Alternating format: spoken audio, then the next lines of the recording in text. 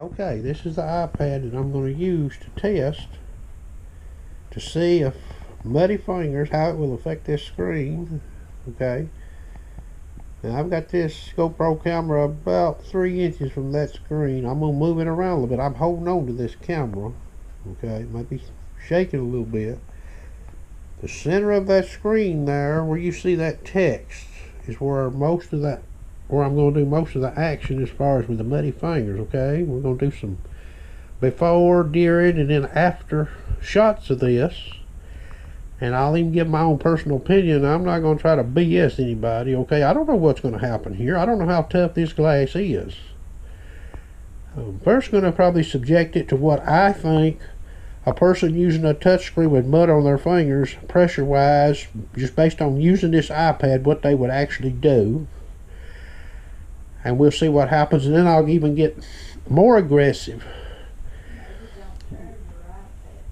with more mud and maybe a little more pressure, and we'll see what happens. Okay, so we'll see what happens.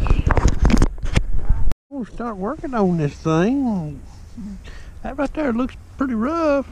Okay, you see what I'm doing here now. Okay, I'm applying enough pressure. I'd set that screen off. It's moving it around. I'm trying to concentrate in the center. Okay, I don't feel any feedback from my fingers much on this screen.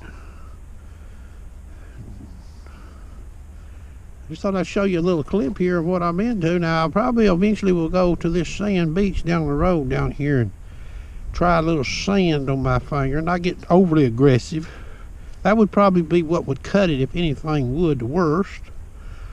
Okay, we're gonna see if this old mud here will cut it.